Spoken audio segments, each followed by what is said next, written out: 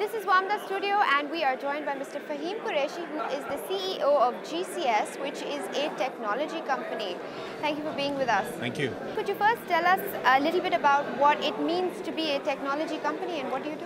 Yeah, GCS Private Limited is a group of companies, and we have two vertical of market: high-end security surveillance solutions, and number two, alternative energy products. That's what we are working on it. How are these two things interconnected?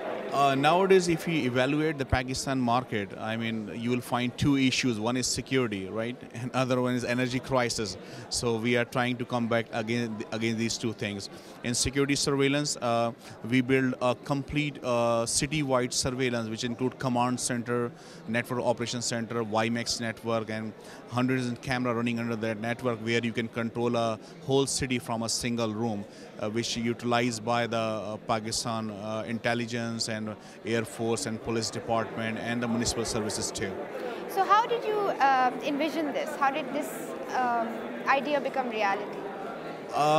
I mean, idea became reality.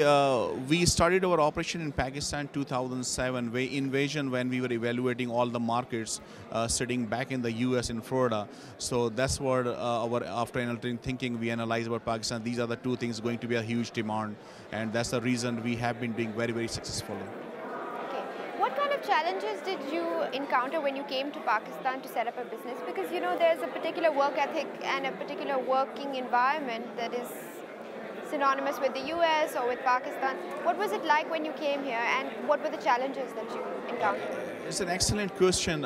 Most important thing we encounter, we find HR is not trained here. Okay. I mean, that was one of the bigger hurdle we've been through, and most of the ground realities are totally different, which we face abroad, such as electricity issues. We do not have any electricity abroad, and so these are the things we work really hard, and we try to introduce a new system which called on a turnkey basis, ownership basis, so there is no finger pointing.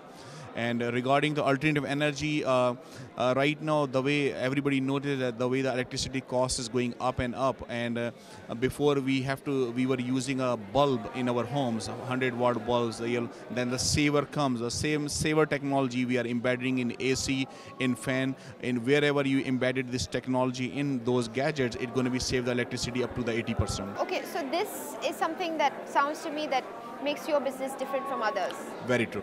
Yeah. So can you tell us a little bit about this particular product of yours? I mean, it's very different from anything else in the market? It is a pioneer thing.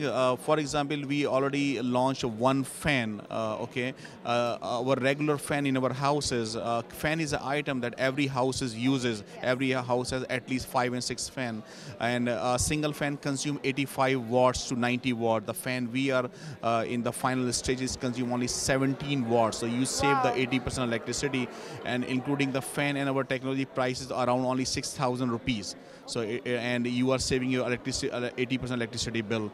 But the same technology, then we have another model. Not only is going to be save your electricity 80%, it also produces electricity, and if there is no electricity is available, it run without electricity for 2 to 4 hours.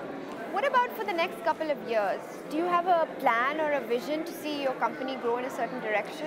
No company can run without a plan. I mean, recently AllWorld Network, which is led by Harvard people, our company has been chosen the Pakistan top 25 fastest growing company. And here in this one, we've been invited by AllWorld Network, and they already see the potential in the country, in our country. And there's no shortage of demand. No shortage of demand.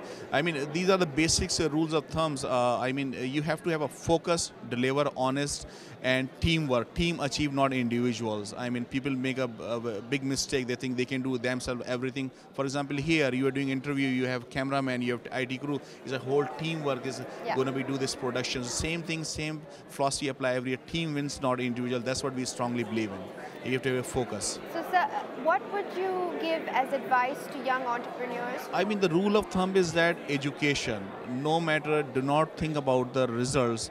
Okay, go to the good school if you can afford, okay, and get the real education. I'm not talking about the memorization. In Urdu we call ratta.